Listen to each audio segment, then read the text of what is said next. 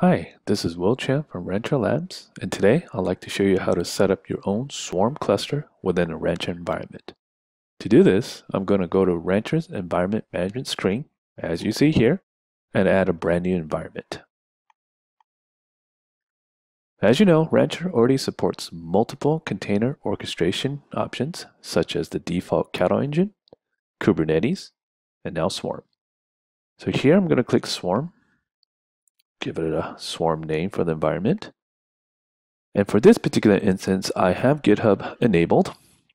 So I'm going to invite the entire Rancher Labs organization as a member of this environment so they can also manage the same Swarm environment I'm about to create. Looks like it's done. So I'm going to go to the top right and swap to my new Swarm environment that I just created. Now, the first thing I'm going to do with any new environment is, of course, to add new hosts for my containers. To do this, I'm going to click the Add Host button. And using Rancher's integration with Docker Machine, I'm going to select DigitalOcean, give it a name, select two hosts,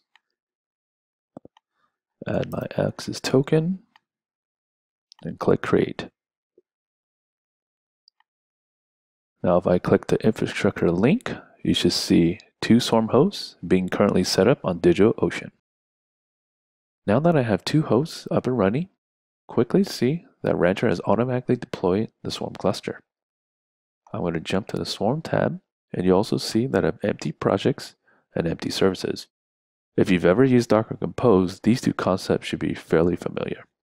Now, there are multiple ways to deploy Docker images through Swarm. For this video, I'm going to actually select one from the Rancher catalog. I'm going to select Ghost, and you can see that this catalog item is really a very simple Docker Compose YAML file that describes the Ghost image. I'm going to click Launch, and through Swarm, we'll launch a Ghost project consisting of a Ghost service and a Ghost container. I can also go to a Rancher CLI tool that we have and allow you to do native Docker commands like Docker PS, and you also see that I have this Ghost container running. I can also go back to the infrastructure page, and you'll see that this Ghost container is running on my Swarm2 host. And if I take the IP of the host, open up a new browser,